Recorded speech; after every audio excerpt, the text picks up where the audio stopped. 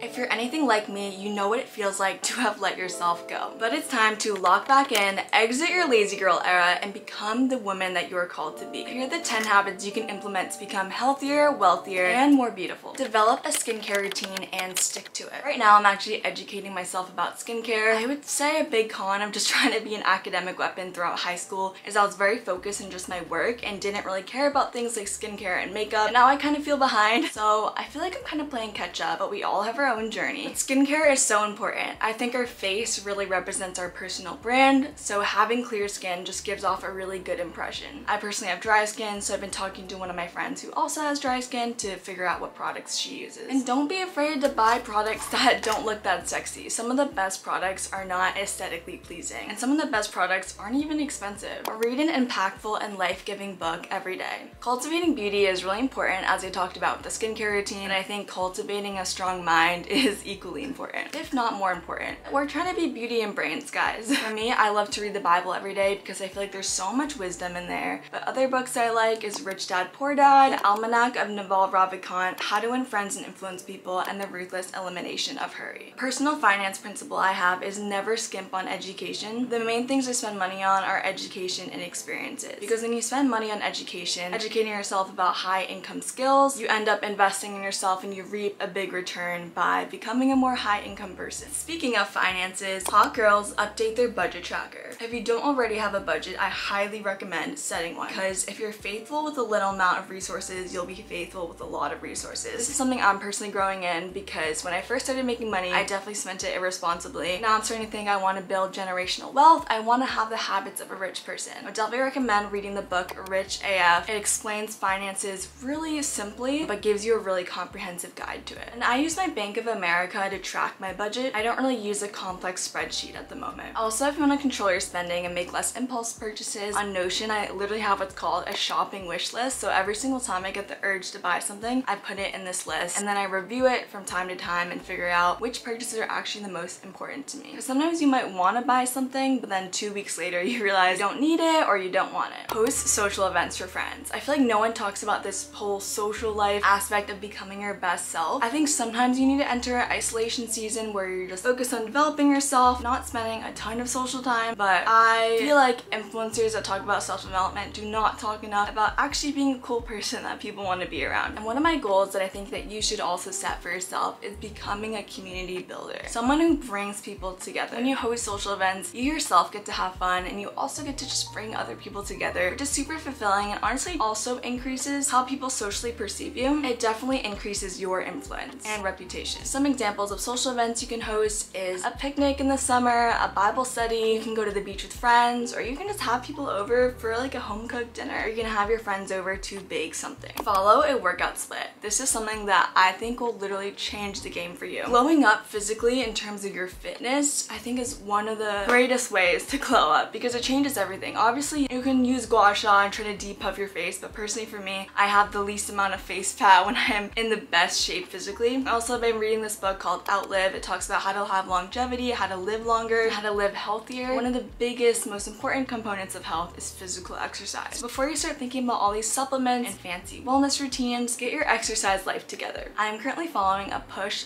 pull, and legs split. Let's talk about some ways that you can keep yourself motivated on your fitness journey and how you can actually stay consistent. So what I do is I follow a lot of fitness accounts, because every time I'm on Instagram and I'm scrolling through my stories, it really motivates me to cultivate that healthy lifestyle, to not only get in shape, but to stay in shape. Also, I just romanticize the process. Like, pick out your gym outfit the night before, and in the morning, listen to some fun music, take pre-workout. And another reason why fitness is so important to me is I want my exterior to match my inner discipline. I just think it's so cool to be like that fit girl, you know? And I'm not currently there, but I'm on the journey to becoming that. So I will keep you guys updated on my fitness journey. The next habit I feel like is not very traditional, or you don't really hear much, but it's to pray, and pray specific prayers. And if you're not religious, that might just mean journaling very specifically, journaling as your higher self. It's just like being very specific about what you want. I pray for the fruits of the spirit. So one of the fruits of the spirit is self-control. So I'm praying, God, give me self-control to stick on my workout split, to eat healthy, and to also help me be kind and gentle with others. I don't think self-help should just be about helping yourself. I think you've really mastered self-help when your self-help doesn't just help you, when it helps other people around around you. And also the next one, I feel like you don't hear much, but read articles when you're like waiting in line or during transportation. Yes, books are amazing, but I would argue that articles are even more effective in learning a specific topic because it's very straight to the point. Some books, there's just one thesis and then the author's just rambling about it over 300 pages, but articles get very straight to the point and they're super quick to read. Here are the type of articles I like to read. I read from Investopedia. It's about personal finance, the economy. I read about makeup and skincare, and I read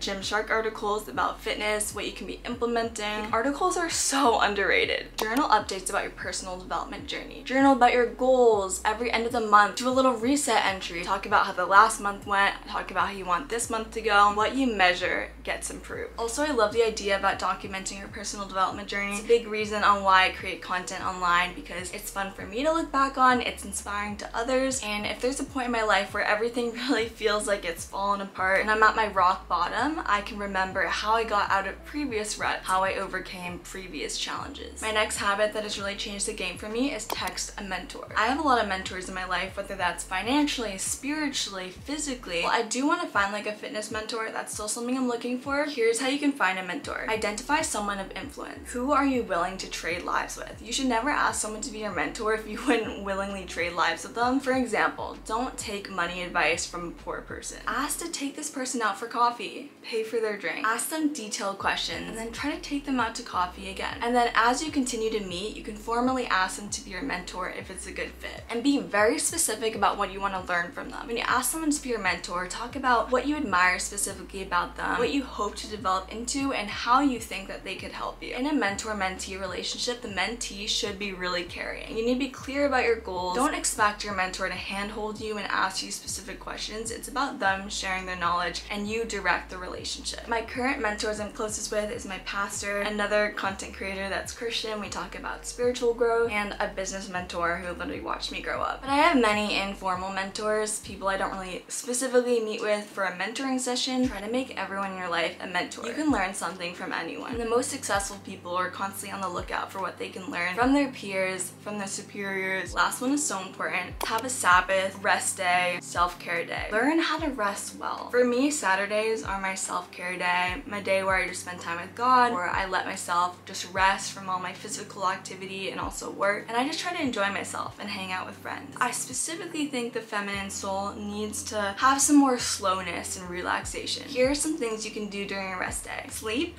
take a bath, take care of your personal hygiene, go shopping, hang out with friends, journal, prayer and Bible, and spend time outside, guys. Hot girls get sun in, vitamin D. I like to go on a hot girl walk like every day because I've set a goal to get 10K steps, which honestly I think is another habit you should implement. Make sure to follow me on my Instagram at AnnieLongYT because on my broadcast channel I post a lot of self-development updates and inspirational content to motivate you guys on your journey. Love you, and I'll see you in the next video.